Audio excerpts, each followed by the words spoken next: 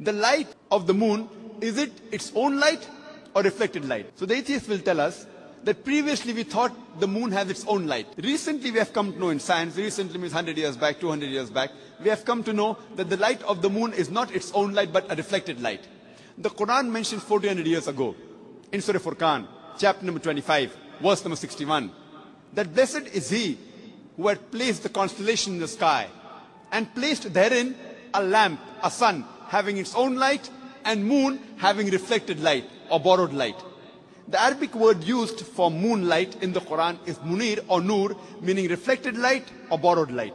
Who could have mentioned in the Quran 1400 years ago that the light of the moon is not its own light but reflected light, which we have come to know recently? The atheist may say, your Prophet Muhammad, peace be upon him, maybe he was an intelligent man.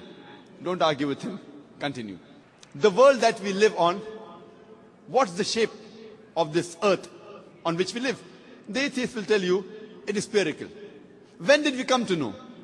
So he will tell us it was 1597 when Sir Francis Drake, when he sailed around the earth, that he proved that the earth was spherical.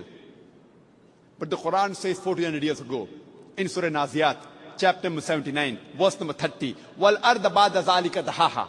And thereafter we have made the earth egg-shaped.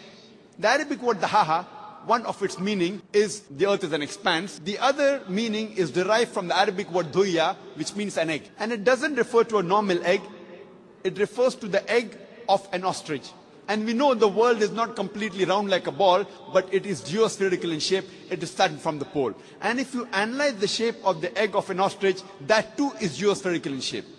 Who could have mentioned 1400 years ago that the shape of the earth is geospherical? Again, the atheist may say, your prophet, maybe he's super intelligent. Don't argue with him. You can continue.